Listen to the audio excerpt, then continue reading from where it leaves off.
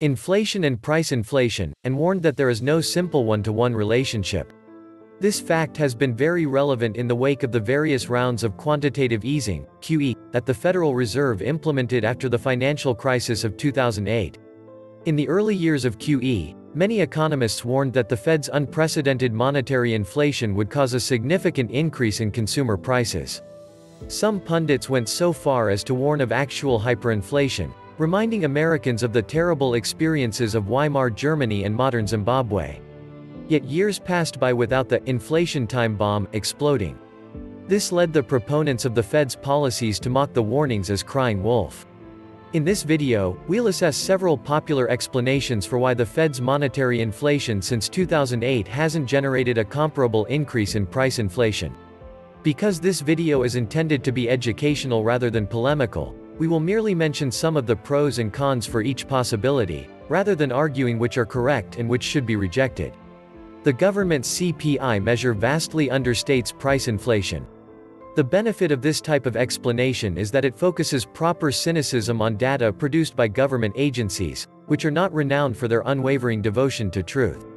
However, the problem with this explanation is that many critics of QE were warning of significant price inflation that could not have been hidden through statistical tricks. Americans were able to fill up their vehicles in 2010, say, and for most drivers the price was $3 or less per gallon of gasoline. If some of the more serious warnings of price inflation had proved correct, this would not have been possible. Keep in mind that the official government measures showed 12-month CPI, Consumer Price Index, inflation hit a whopping 14.6% in March 1980. Had the government told Americans at that time that inflation were under 2%, it would have been an obvious lie. So although the conventional measures may be significantly understating the rising cost of living since 2008, the mismatch between the extreme warnings and reality can't be explained entirely by reference to data fudging. Inflation won't be a problem while we still suffer from an output gap, idle resources. According to both Keynesians and proponents of MMT, modern monetary theory, increased government spending, even if financed by monetary inflation, won't generate large increases in consumer prices so long as the economy is operating below its capacity. In more technical terms, they argue that so long as real GDP is below potential GDP, increases in nominal spending serve to boost real output rather than prices. The intuitive idea is that the unemployed and other idle resources will absorb new spending first, before tightening labor and resource markets cause wages and other prices to begin rising. On the plus side, the Keynesians and MMT camp were correct when they said the various rounds of QE since 2008 would not cause extreme price inflation, let alone hyperinflation.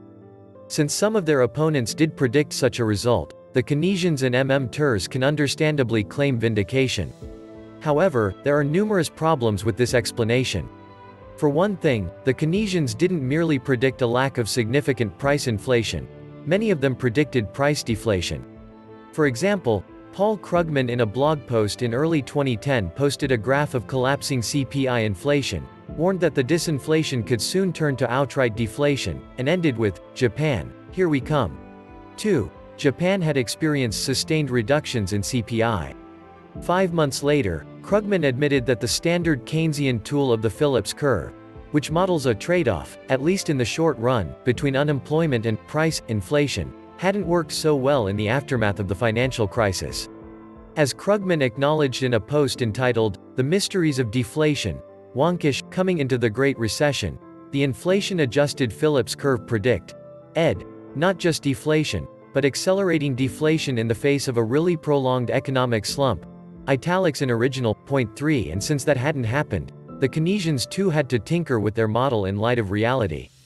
To generalize, in 2009 the conservative economists had predicted accelerating inflation, while the progressive economists had predicted accelerating deflation.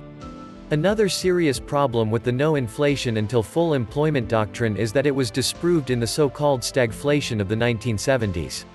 The Keynesian mindset of the post-war era had originally led policymakers to believe that they had to choose between either high unemployment or high inflation in consumer prices. It should not have been possible for the economy to suffer through both evils at the same time.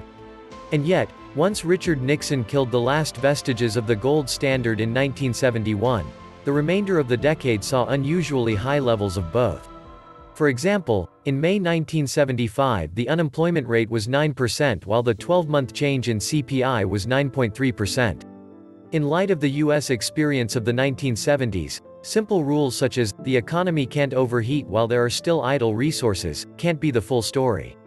Yes, the money supply increased dramatically after mid-2008, but the demand to hold it increased as well. On the plus side, this explanation is necessarily correct. Every fact about prices can be handled in a supply and demand framework. The price of money refers to its purchasing power. How many units of goods and services can a unit of money fetch on the market? If we hold the demand for money constant and vastly increase its supply, through rounds of QE, for example, then the price of money falls, meaning the currency becomes weaker, meaning that the prices of goods and services quoted in that money go up. This is of course just another way of describing price inflation. However, in practice other things might not remain equal. The demand for money might increase too, especially during a financial crisis. Remember that the demand to hold money isn't the same thing as a desire for more wealth.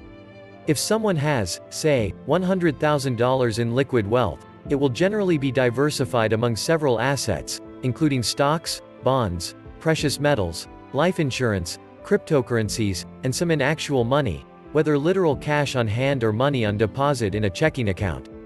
During times of great uncertainty, the advantages of holding actual money become more important to many people, and so they adjust their portfolios to hold a greater share of their wealth in the form of money.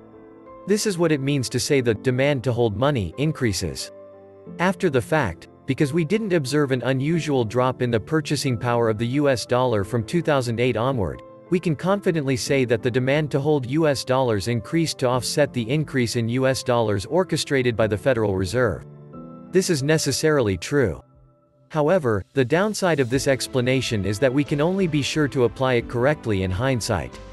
If we want to assess what will happen to the path of price inflation in the future, we need to forecast changes on both the supply and demand sides, and of course we might be wrong about our forecasts. This becomes especially problematic if changes in the supply of money directly cause an increase in the demand to hold it, a possibility we discuss in the next section. Of course QE wasn't inflationary. Since the economy was stuck in a liquidity trap, the Fed's bond purchases were just an asset swap. Keynesian economists argued that once the Fed had slashed nominal interest rates to zero in the wake of the 2008 financial crisis, the US economy was in a liquidity trap, where conventional monetary policy no longer had traction.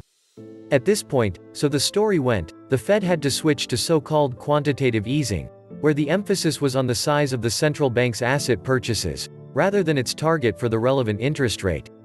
In the Keynesian view, the relative impotence of monetary policy during a liquidity trap was the justification for government budget deficits, i.e., fiscal policy, as a means of boosting aggregate demand. One offshoot of this typical Keynesian framework was the argument that the Fed's purchase of Treasury securities looked like a mere asset swap. It should be noted that Chicago School economist and Nobel laureate Eugene Fama also made this argument, not just Keynesian's point 4. It was true that the Fed's bond purchases created money out of thin air and injected it into the economy, as the critics warned. But in so doing, the Fed took government debt securities out of the economy as well. And to the extent that U.S. Treasury securities earning close to 0% are similar to bank reserves parked at the Fed, which also earned close to 0%, the inflationary impact of the QE programs was significantly muted.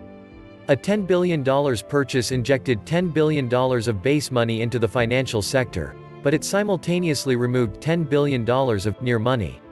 The benefit of this explanation is that it is an important caveat to a naive supply and demand analysis. It would be foolish to focus merely on increases in the supply of money if the very process that created the money also boosted the demand for cash. By removing near money, substitutes dollar for dollar. The downside of this analysis is that it ignores the influence central bank policy has on asset prices. For an exaggerated example, suppose the Federal Reserve announced a new plan of buying any model year 2010 Ford pickup truck for $100,000. This announcement would immediately cause the market price of such trucks to jump to $100,000. At the moment of sale, the Fed would be engaged in a mere asset swap. it would provide $100,000 in new bank reserves in exchange for a truck valued at $100,000.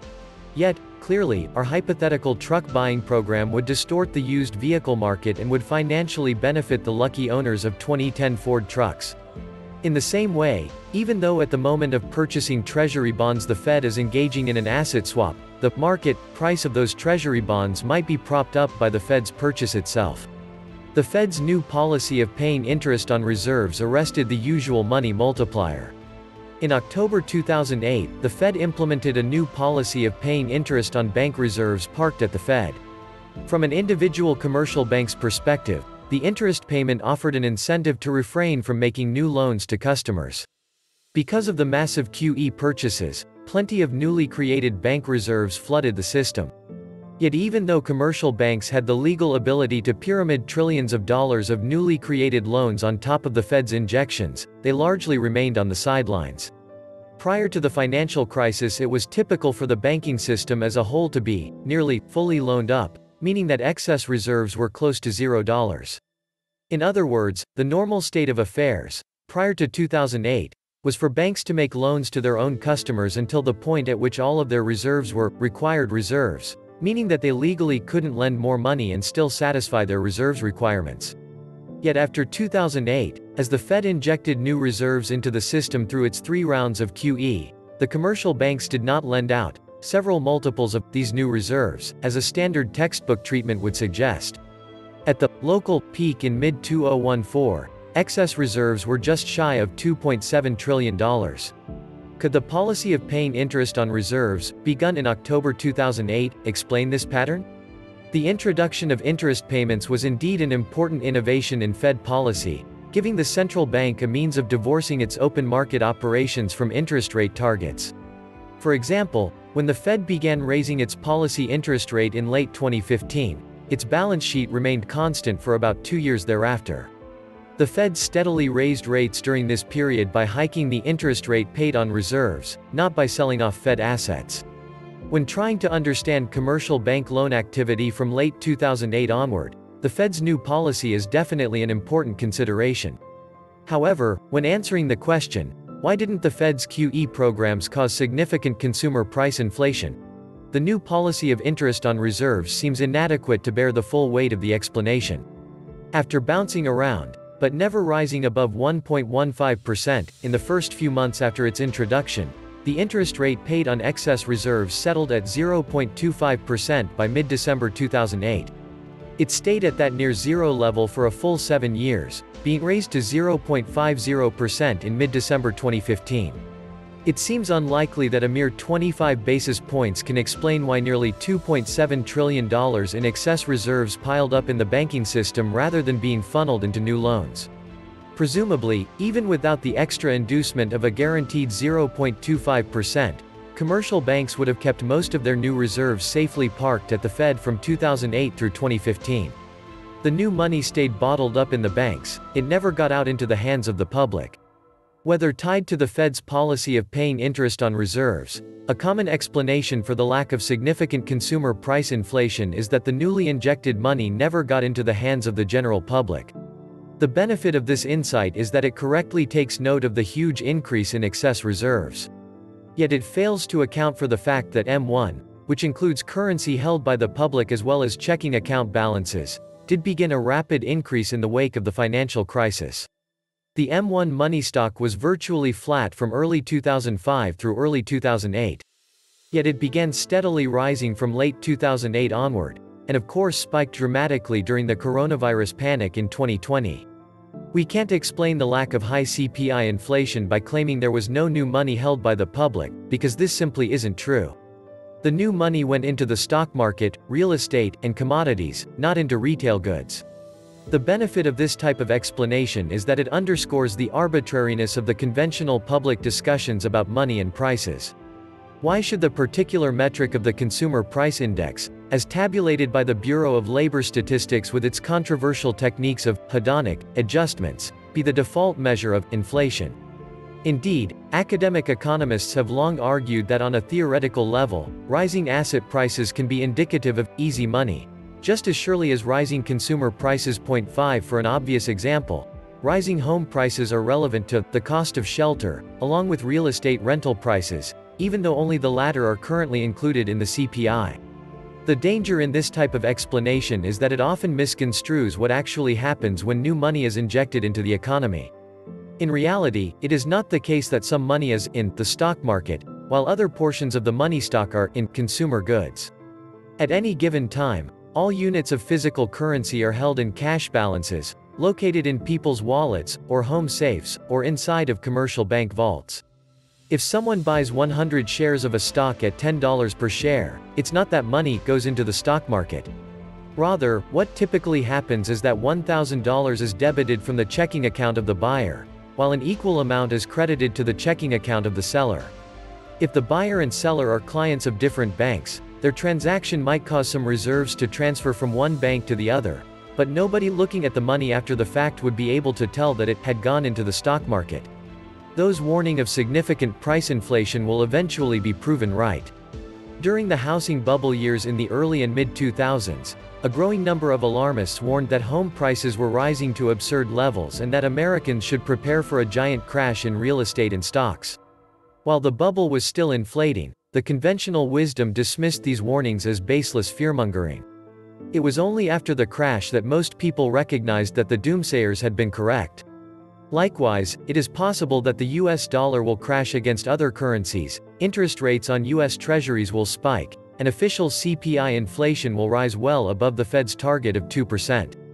If this happens, those early critics of the Fed's QE policies could plausibly claim, "We were right about the impact, just not about the timing." On the downside, the problem with this explanation is that most of those warning of significant price inflation led their audiences to believe that it would be hitting within a few years at the latest. If they had coupled their initial warnings with the caveat, "CPI inflation won't be a problem for a decade but then it will get out of hand," the reaction to their analyses would have been different. This was the Nomad Economist. Please like, share, leave me a comment, subscribe. And please take some time to subscribe to my backup channels, I do upload videos there too. You'll find the links in the description box. You will also find a PayPal link if you want to make a donation. Thank you wholeheartedly to all those of you who have already donated. Stay safe and healthy, friends.